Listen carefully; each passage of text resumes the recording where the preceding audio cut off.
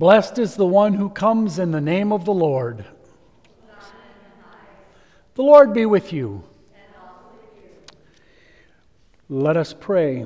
We praise you, O God, for redeeming the world through our Savior Jesus Christ. Today he entered the holy city in triumph and was acclaimed Messiah and King by those who spread garments and branches along his way. Bless these branches and those who carry them. Grant us grace to follow our Lord in the way of the cross, so that, joined to his death and resurrection, we enter into life with you, through the same Jesus Christ who lives and reigns with you in the Holy Spirit, one God, now and forever. Amen. Let us go forth in peace.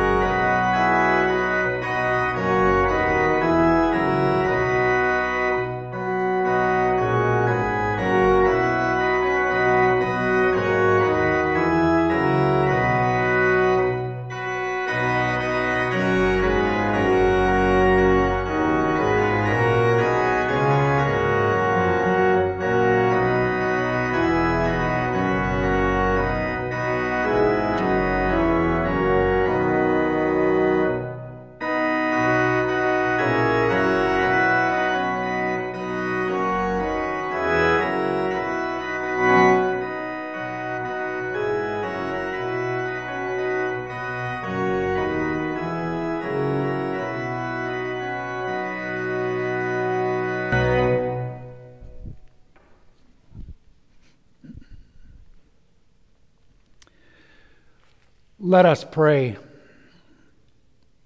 O God of mercy and might, in the mystery of the passion of your Son, you offer your infinite life to the world. Gather us around the cross of Christ and preserve us until the resurrection, through Jesus Christ, our Savior and Lord, who lives and reigns with you in the Holy Spirit, one God, now and forever. Amen.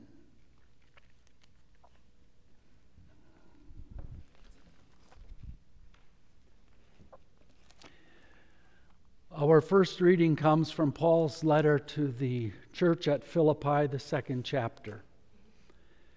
He writes, "Let the same mind be in you that was in Christ Jesus, who, though he was in the form of God, did not regard equality with God as something to be exploited, but emptied himself, taking the form of a slave, being born in human likeness. And being found in human form, he humbled himself and became obedient to the point of death, even death on a cross. Therefore God also highly exalted him and gave him the name that is above every name, so that at the name of Jesus every knee should bend, in heaven and on earth and under the earth, and every tongue should confess that Jesus Christ is Lord, to the glory of the Father. Word of God, word of life."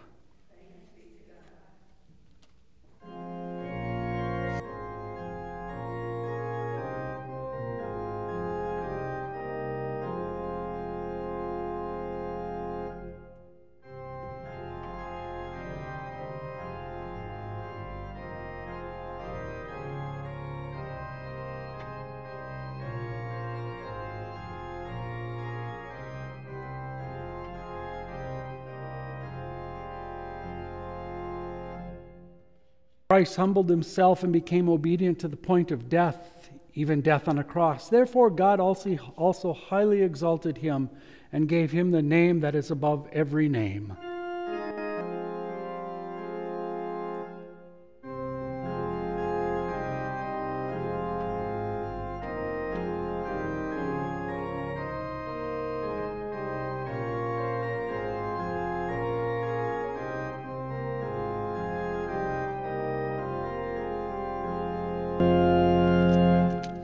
Our Holy Gospel is from St. Matthew, the 27th chapter, beginning with the 11th verse. The Lord be with you. And also with you. You may be seated, as this is a long gospel. A reading from the Holy Gospel according to St. Matthew. Now Jesus stood before the governor, and the governor asked him, "Are you the king of the Jews?" Jesus said, "You say so." But when he was accused by the chief priests and the elders, he did not answer. Then Pilate said to him, "Do you not hear how many accusations they make against you?" But he gave him no answer, not even to a single charge, so that the governor was greatly amazed. Now at the festival, the governor was accustomed to release a prisoner for the crowd, anyone whom they wanted. At that time, they had a notorious prisoner called Jesus Barabbas. So after they had gathered, Pilate said to him, "Whom do you want me to release for you, Jesus Barabbas or Jesus who is called the Messiah?" For he realized that it was out of jealousy that they had handed him over. While he was sitting on the judgment seat, his wife sent word to him, "Have nothing to do with that innocent man, for today I have suffered a great deal because of a dream about him." Now the chief priests, the elders, persuaded the crowds to ask for Barabbas and to have Jesus killed. The governor again said to them, "Which of the two do you want me to release for you?" And they said, "Barabbas." Pilate said to them, "Then what should I do with Jesus who is called the Messiah?" All of them said, "Let him be crucified." Then he asked, "Why? What evil has he done?" But they shouted all the more, "Let him be crucified." So when Pilate saw that he could do nothing, but rather that a riot was beginning, he took some water and washed his hands before the crowd, saying, "I am innocent of this man's blood. See to it yourselves." Then the people as a whole answered, "His blood be upon us and upon our children." So he released Barabbas for them, and after having flogged Jesus, he handed him over to be crucified. Then the soldiers of the governor took Jesus into the governor's headquarters, and they gathered the whole cohort around him. They stripped him and put a scarlet robe on him, and after twisting some thorns into a crown, they put it on his head. Then they put a reed in his right hand and knelt before him and mocked him, saying, "Hail, King of the Jews!" They spat on him and took the reed and struck him on the head. After mocking him, they stripped him of the robe and put his own clothes on him. Then they led him away to crucify him. As they went out, they came upon a man from Cyrene named Simon. They compelled this man to carry his cross.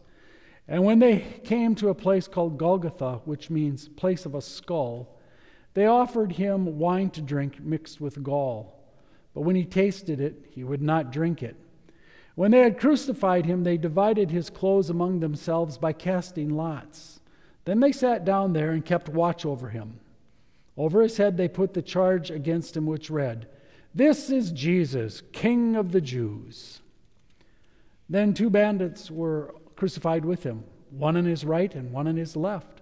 Those who passed by derided him, shaking their heads, saying, "You who would destroy the temple and build it in 3 days, save yourself. If you are the Son of God, come down from the cross." In the same way, the chief priests also, along with the scribes and elders, were mocking him, saying, "He saved others. He cannot save himself. He is the King of Israel. Let him come down from the cross now, and we will believe in him. He trusts in God. Let God deliver him now if he wants to.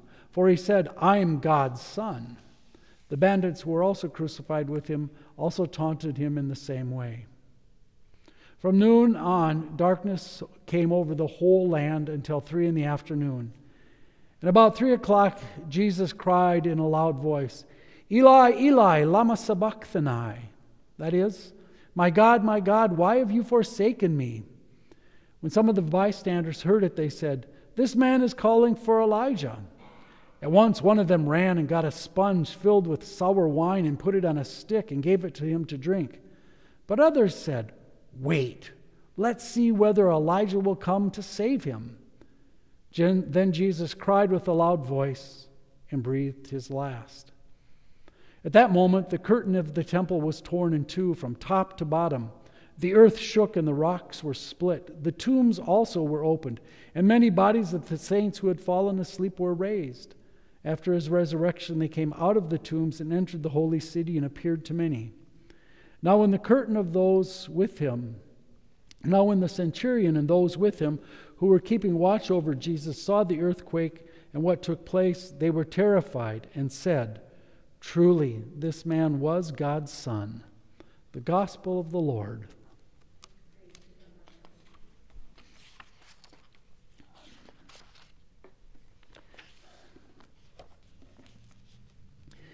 Dear fellow believers, grace to you and peace from God our Father, from our Lord and risen Savior, Jesus Christ. Amen. As we approach the Sunday of Palm Sunday, the Sunday of Passion, Monday, Thursday, Good Friday, vigil of Easter on Saturday, and ultimately resurrection morning, the story begins to rattle through our brains and into our collective memories. And those of you who've grown up in the church have undoubtedly heard this story countless times. I've only preached on it now about 38 times, 37, someplace in there. And every time I read this, I'm pulled up short. We were having a Bible study one year in northern Minnesota at my first call. One of the pastors in our conference had his PhD in New Testament studies. And so he was going through this, and it was a delightful study. And we got to this one point. And here in the midst of this drama, especially in Matthew, it becomes crystal clear. As Jesus is standing silently before Pilate, who has the ultimate control over life and death for all Jews in that portion of the kingdom in that period of time, he says nothing. But the crowds around him have a lot to say. Wrap it up in 2 sentences. Crucify him, crucify him. They want him dead. Now, Pilate is not too consumed with the death of a Jewish man. And there is no legal reason for him to put him to death because, after all, Jesus is a citizen of Rome, and thus he is entitled to the process that Roman law would dictate. But he does have the power to put him to death to quell an insurrection. Maybe we should stop and talk for a moment about Pilate's predicament. You see, it wasn't too long before this that Pilate was in a cushy job. He had the governorship of a very nice corner of the world. But an insurrection broke out, and Caesar had to send troops down there to quell it. And Pilate and his wife, who happened to be Caesar's cousin, were told, One more incident and you die with them. So Pilate had good reason to be weary, and a little bit reason to be wary as well. He was tired of the Jews. He was tired of where he was, but he was afraid. And so was his wife, and she sends word to him, have nothing to do with this man, this innocent man. And we hear that and we think, somebody caught it. But you see, we forget the next portion of the stage, or the drama that unfolds. They're asked again, who do you want to have set free, Barabbas or Jesus? And they chose Barabbas. And then the unthinkable happens. Pilate puts them into a position where they make the first confession of who this Jesus is. He washes his hands of the whole deal with the phrase, I am innocent of this man's blood. See to it yourselves. Now we're getting close to what's going to take place. There's going to be a spilling of blood. But in this time, Pilate does not want to be associated with that. See to it yourselves. And here it is. Here is the whole gospel that comes tumbling out before Easter that reminds us of what took place. His blood be upon us and our children. It is the first confession in Scripture of what Jesus' life, death, and resurrection is wrapping up to be. It is about the blood of the Lamb of God, the Son of Man, who comes to save the world. This simple little phrase rolls off of the tongues of Jewish people into our ears, and we miss it. His blood be upon us and upon our children. What does that sound like? Pre-Exodus. For you see, in the moment they make that confession, they're confessing that it is the blood of Jesus upon them that thrusts them back in their corporate history all the way to the period of time where Pharaoh and the final plague has the death of the firstborn son, man and animal. As the angel of death passes by and kills him, except for the blood of the lamb on the doorpost and lintel offers protection for the firstborn son. Here is the last-born son, whose actions, whose blood to be spilled, saves the sons of the firstborn, man and woman, Ish and Esau, who later become Adam and Eve. It is the blood of the Lamb of God that is going to save you. And in this moment, the Jewish people, in their fervor to see Jesus put to death, whipped up by Pharisees and scribes and others, fail to catch what they just did. They confess that the death of Jesus Christ is what is going to save them. This phrase, His blood be upon us and our children, hearkens them, pushes them right back to that moment of Exodus. And isn't it ironic that at the moment this trial is taking place, they're making preparations for what?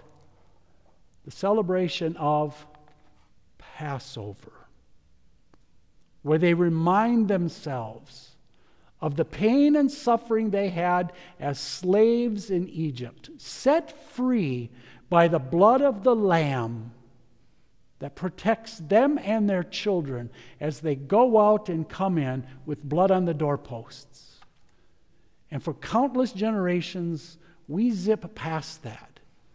But if we stand in the courtyard with the multitude of people yelling, "Crucify him," and we hear the confession, "His blood be upon us and upon our children," we cannot help but stop and think, thanks be to God, for that's how our salvation comes. In that moment of pain and suffering, we make a lot of hay about all sorts of things. We make a lot of hay about the rejection of the Jewish people. We make a lot of hay about the denial of Peter. We like those things because it makes the drama bold and big. But it's the small little voice that we skip over to our detriment. As you prepare to stand and look at an empty tomb, remember the words of confession accidentally made on the day before Jesus died. His blood be upon us and our children. That's the same blood that you take in your hand from the flesh that you hold in Holy Communion. You know, God's got to be up there smiling, going, I gotcha. I gotcha. Not that he tricked them, but that now he has his word in them, and they're his children. It's just a little work left to do, especially on people like you and me, the people of God. So, as we come to the conclusion of this text, we hear that Jesus breathes his last. And the first confession of who this man is was made by those Jews and codified by a centurion and those who worked with him.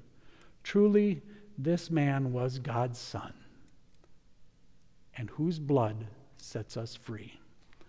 Amen. I would invite you to rise as we continue with our confession of faith. I believe in God the Father Almighty, creator of heaven and earth. I believe in Jesus Christ, God's only Son, our Lord, who was conceived by the Holy Spirit, born of the Virgin Mary, suffered under Pontius Pilate, was crucified, died, and was buried. He descended to the dead. On the third day he rose again. He ascended into heaven. He is seated at the right hand of the Father. He will come again to judge the living and the dead. I believe in the Holy Spirit, the Holy Catholic Church, the communion of saints, the forgiveness of sins, the resurrection of the body, and the life everlasting. Amen. God, you love and promise to hear the prayers of our hearts. With the humility of a servant, equip all congregations to proclaim your extravagant love for all. Lord, in your mercy. Save those who cry to you, God, in any need. Be present with those feeling isolated, lonely, or fearful, especially those we name in our hearts.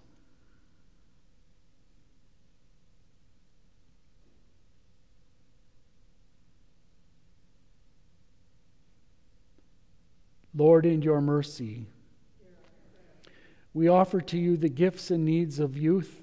Bless them with your guiding grace as they face the challenges and opportunities in their lives. Touch their hearts with the gentleness of your love, that they may know they are valued and valuable beings. Lord, in your mercy. For our bishops, Elizabeth and Amy, may they faithfully shepherd your flock. Lord, in your mercy. We offer these prayers trusting that you love us and hear us. Amen.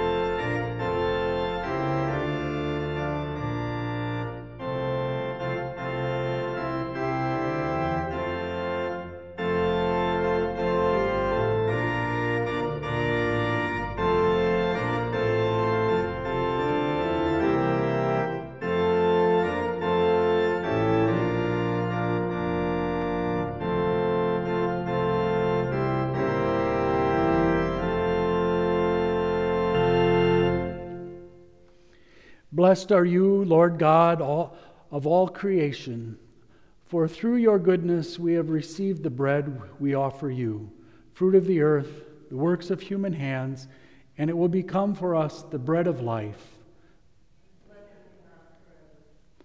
Blessed are you, Lord God of all creation, for through your goodness we have received the wine we offer you, fruit of the vine and work of human hands. It will become our spiritual drink. Blessed be God forever. Let us pray.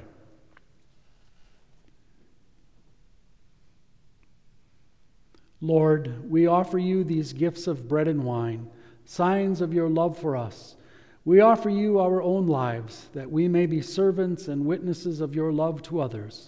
We ask this through Christ our Lord. Amen. The Lord be with you. And also with you. Lift up your hearts. Let us give thanks to the Lord our God. It is indeed right, our duty and our joy, that we should at all times and in all places give thanks and praise to you, Almighty and merciful God, through our Savior Jesus Christ.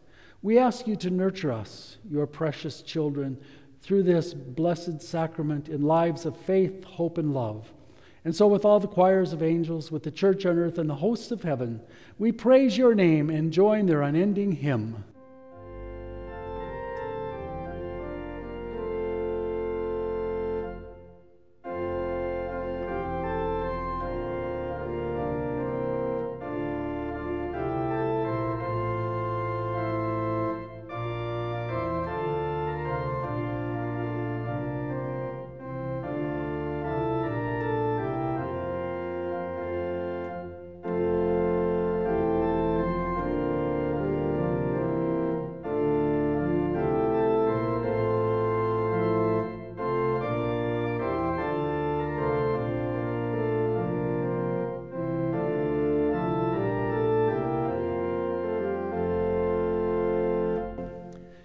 Holy, mighty, and merciful God, heaven and earth are full of your glory.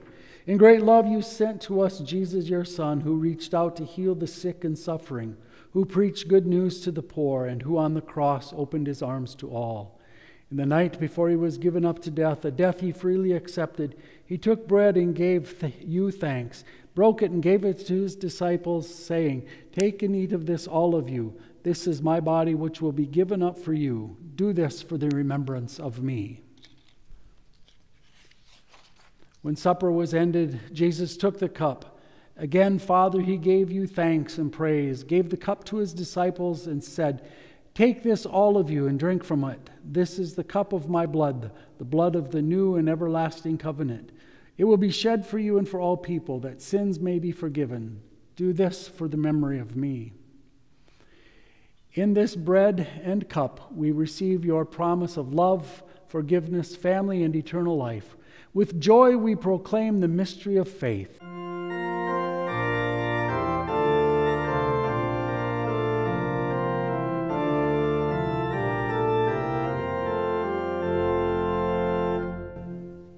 In humility and thankfulness, we lift to you, our loving God, this bread and cup. We also lift to you our own lives. May we reflect your love to one another. Lord, you have need of each of us. May we always willingly offer ourselves to you and to our neighbor. O God of resurrection and new life, we name before you those whose anniversary of death we remember this week: Charles Brown, Maxine Ferguson, Valerie Lupert, Gladys Worth, Ken Lurvey, and Bearden Seastrom. We rejoice in the new life they share with you and all the saints. Through him, with him, in the unity of the Holy Spirit, in glory and honor is yours, Almighty Father, now and forever.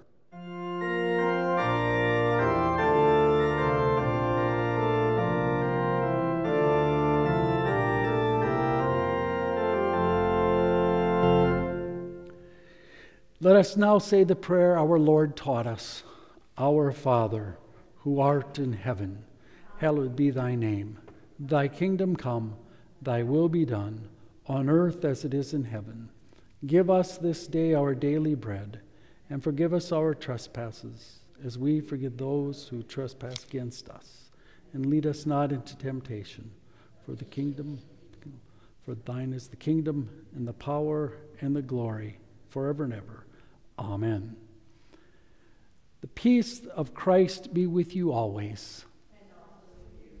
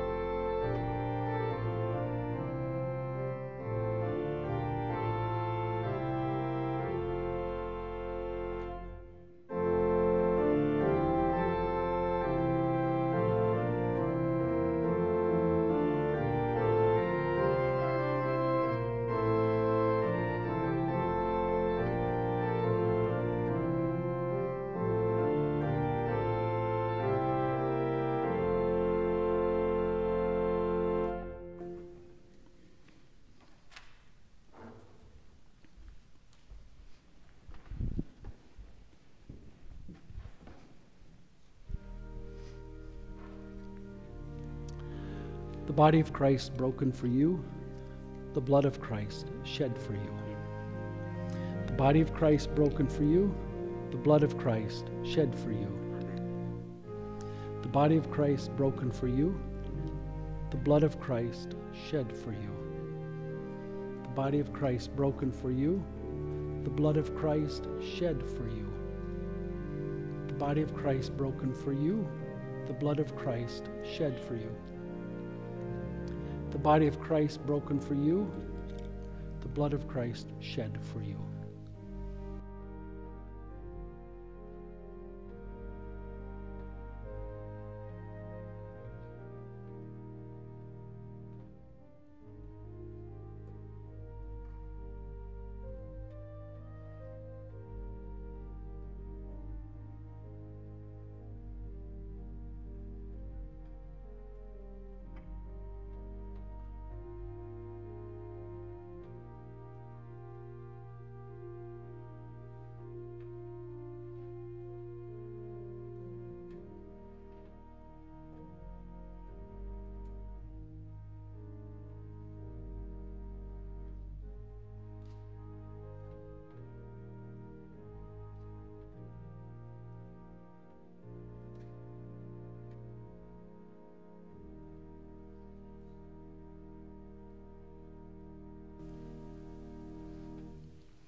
Let us pray. Lord, we thank you that we have been together as your family at this table of love. May your gifts of love, forgiveness, and peace fill our hearts, our homes, our schools, and our communities. May we trust always in the promise that we are your children forever. Through Jesus Christ, our Savior and Lord. Amen. Loving God, bless our families and fill our homes with respect, joy, laughter, and prayer. Especially send your blessing upon Tim and Carla Madsen, Michael and Bethany Marquise, Patricia McAllister, and their families. Protect them, guide them, and deepen their love for you. We ask this through Christ our Lord. Amen. Receive this word of blessing. The God who faithfully brings forth justice and breaks the oppressor's rod, strengthen and uphold you today and always, in the name of the Father, and of the Son, and of the Holy Spirit. Amen. Marked with the cross of Christ, go forth to love and serve the Lord. Thanks be to God.